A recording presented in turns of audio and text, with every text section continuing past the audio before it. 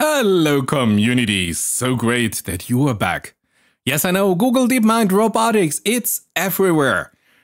Listen, even in my financial times, it is here today. Google DeepMind unveils new AI models here to make robots useful. Or even here, Verge. Gemini Robotics, here, March 12, 4 p.m. Just hours ago, even Reuters, rapidly growing robotics industry. Or beloved Bloomberg, Google here, a new AI model for robotics, challenging Meta and OpenAI. And you might say, unbelievable, we have new systems, new AI systems. Let's have a look. Here's the technical paper from Google DeepMind, March 12, 2025, Gemini Robotics. 60, 70 pages, quite interesting to read, but yeah, we would say, okay. So we have the first model, Gemini Robotics, a vision language model. Well, of course, based on Gemini 2. And the second AI is Gemini Robotics ER for embodied reasoning. And you say, hey, what? We are talking still about reasoning here? Yes, we are talking still about reasoning. We are now in the 5th video talking about reasoning. But by pure accident, we're talking about reasoning for robotics. And we will build on the last video because it is so easy now to transfer our knowledge to the vision language model. And if you say, but hey, my AI on my little here consumer GPU, why should I do reasoning here for robotics? Well, guess what? AI is all about reasoning. So here we have the technical paper, Gemini Robotics. Here's the link if you want to download it. But you know what? I just read it and it's not so interesting. Yes, you see a lot of robots and videos who do some task in the kitchen. But hey, we are a research channel. No, we want to have a deep dive. So we say, okay, let's have a look, a deeper look.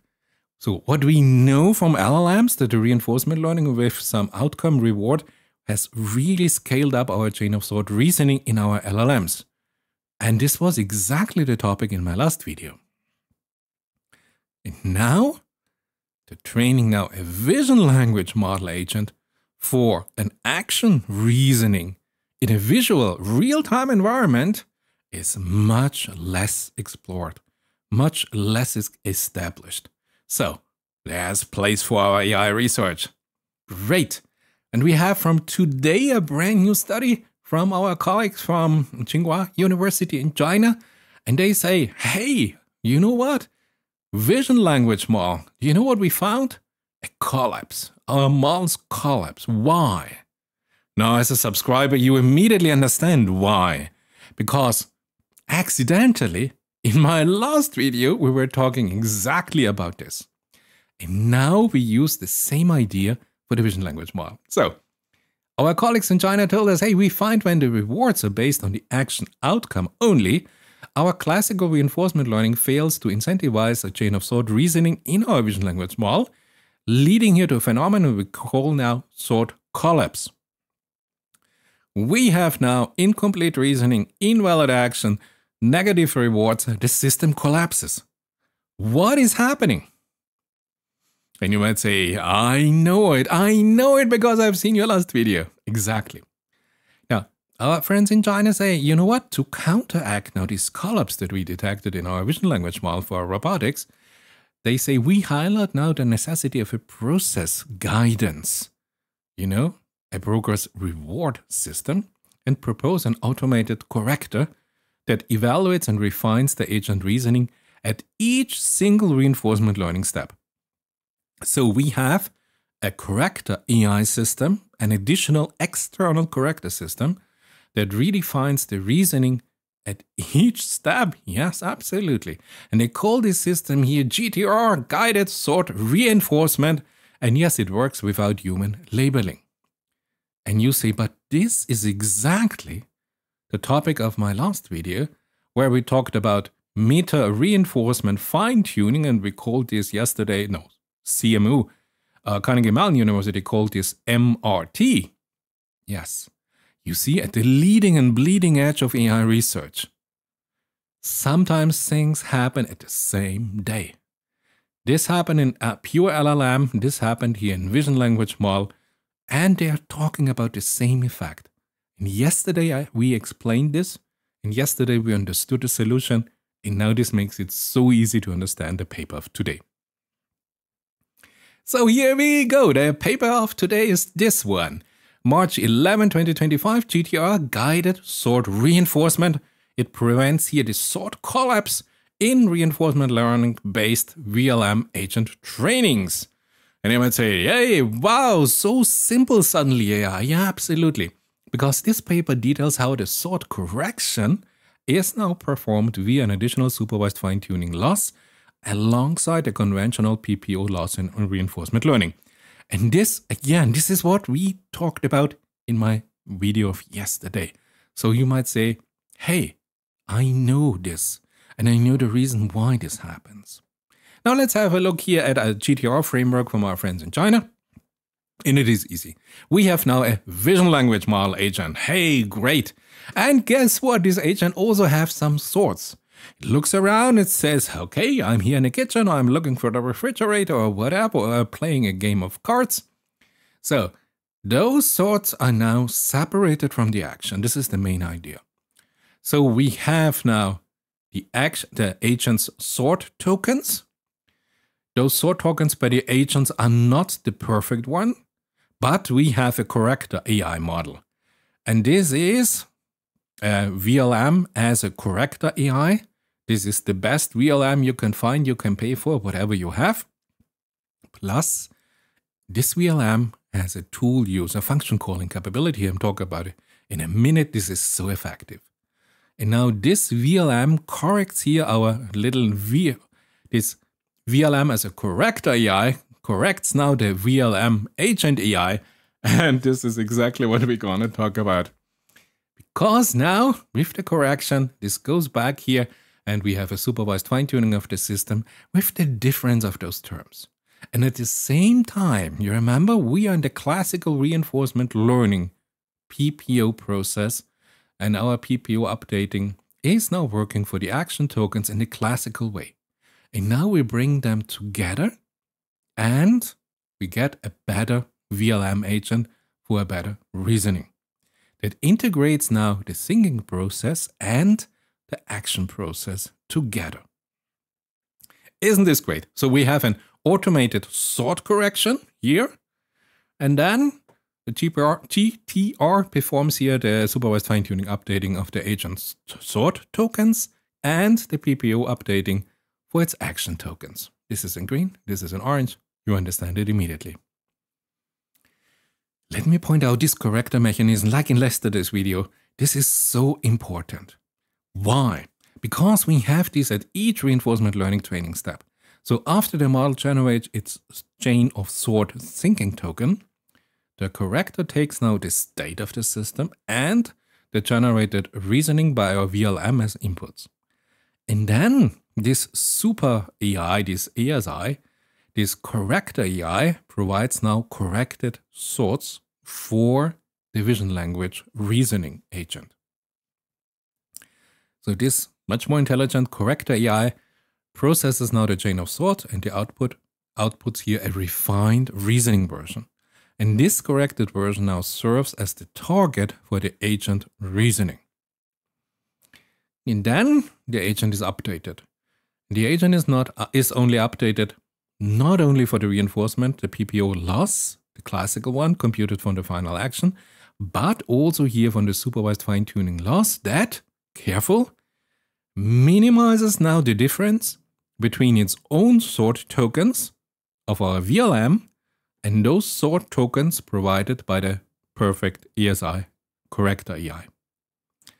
So again, like in yesterday's video, we just have the difference here of those reasoning paths. And we create a supervised fine-tuned loss. Now, in this specific model, it is rather easy from the mathematical side. Have a look at this. So you see we can separate our action log probability here into some beautiful terms. So we have a log probability of the chain of sort tokens here. This THT means sort here, which represent reasoning behind a particular decision. And then we have here a log probability of the action token, ACT, which directly indicate here the chosen action. Here you have the complete notation. Beautiful. Now I can tell you from my own experience, watch out for lambda. The scaling factor lambda. Notice lambda is only here applied to the chain of thought component, and it has a particular function in this equation. Its function is to balance the longer sequences of the sort against the shorter sequence of the action tokens.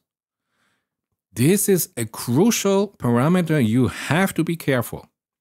Yeah, the balance is crucial because it ensures that the training process rewards not only the correctness of the final action, but also the quality and the coherence of the intermediate reasoning. So how strong you put lambda will have a massive influence on your result. If you're new to this and you say, what is a PPO loss? Why do we talk about an action log probability? How is this interconnected? Why do I have to calculate this? Here, 3 very short paragraphs where I tried to make here a very easy explanation why we use here the log probability for the policy gradient, for the optimization and the stability, and the gradient signal itself. Now the second part is beautiful. We are now looking here at the expectation operator, at our functor algebra.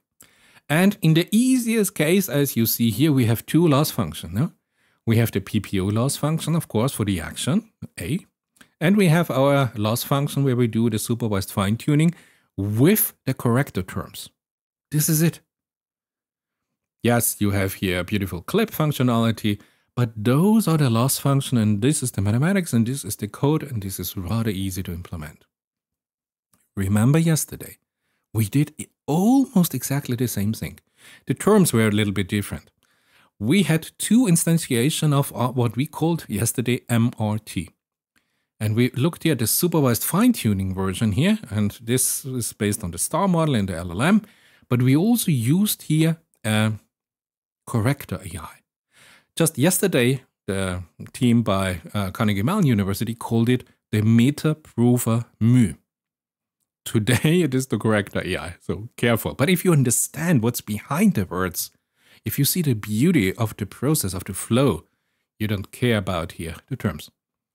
And then again, for behavior cloning supervised fine-tuning step, we used again here the difference to the meta-prover mu. And the second instantiation was the reinforcement learning variant here on policy sampling. Then we normalized here the rewards, beautiful, and we calculated here exactly this difference here, the progress bonus reward. And remember, our mu was yesterday just a best guess answer. But today, our friends in China give us a much better idea. They give us a VLM with a perfect tool use capability. Now, what a coincidence that we also have today from OpenAI also that they show us here. They make it much easier to use here our tools. So, therefore, we have now a system that we do not only rely on a sparse outcome reward function, but we have this correction term, yesterday in the video I explained this in detail, of the dense progress reward. The same is happening here. Just make it clear, I put it now side by side for you, because the idea is the same. GTR, Kina Vision, is the use here an off-the-shelf VLM as a correct AI that continuously evaluates and refines the agent intermediate sorts. Beautiful. Process guidance, process guidance reward system. It works. Yesterday, we looked exactly at the same mathematical term from a different perspective. This was the progress reward definition. We had a progress metric or progress. Episode set and give me context C, and I explained this in the video. This was also here only the difference here to our mu, the meta-prover policy. And then we did almost the same. No? For our surrogate objective, for the fine-tuning, for the standard fine-tuning objective, we had now this additional term. We brought our R progress down here and just added it here to the fine-tuning objective. So you see, the same idea, reinvented at almost the same day, different parts of our planet, beautifully.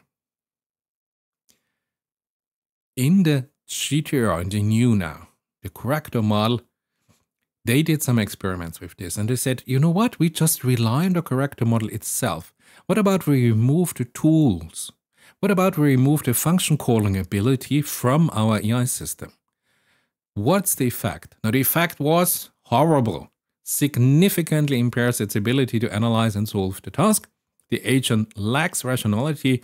The reasoning remained illogical, and therefore the corrector model as a GPT-4 Omni or as an AI itself was not enough. You must have a corrector model and AI system with the right tool use.